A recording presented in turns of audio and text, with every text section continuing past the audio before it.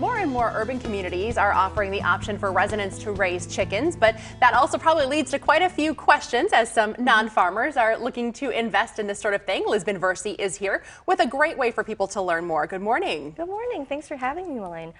So this meeting is great for anybody who is maybe thinking about starting their own little flock, especially people in the urban communities. I typically get a lot of questions about that. And there are some, state regulations, there may be some local ordinances. So this meeting is really great for people to learn more about what they should plan for before they start their flock. And it's great also for anybody that does have a flock, but maybe they're having some issues. We will be going into an hour-long session of some common troubleshooting issues and how to deal with them. And I'm really excited. We have our state poultry specialist, Ron Keene from UW-Madison, will be coming to be our speaker. Let's talk about the growing interest in this. Sure. I mean, there's just a lot of people that, they want to start growing their own food. And so that may include egg production. It could also include meat production.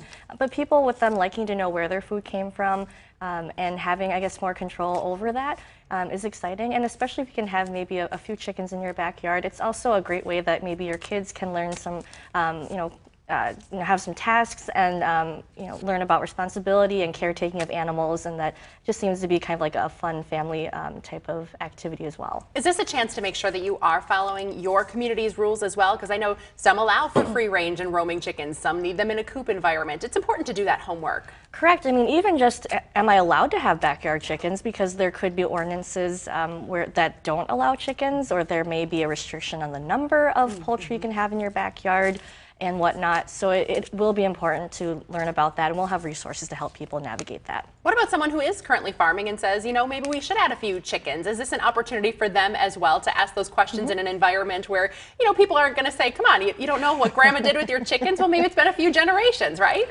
Absolutely. I mean, whether a farming family would like to start raising their own chickens for just their own food production, or maybe they want to start diversifying and go that route and have another enterprise that they're looking into, that this certainly would be a very welcoming environment, that we're not going to be judging anybody on what they know or they don't know. And is this a revenue stream that people have found? Certainly probably not multi-million dollars, but there's consumers that don't have the option to have their own chickens, and they're probably looking for that local source as well.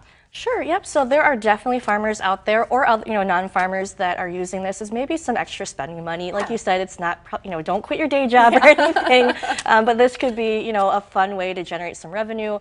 I talked with a chicken grower that, that was kind of like the kids' college fund, or some creative ways to generate a little bit more cash. It's the perfect way to start learning about responsibilities. I know our kids already help feed the chickens at our place, so a great family activity. And if you're looking to sign up, we're going to have a link to registration on our website, wearegreenbay.com. Just click on Midwest Farm Weekly. Thanks for being here, Liz. Thank you.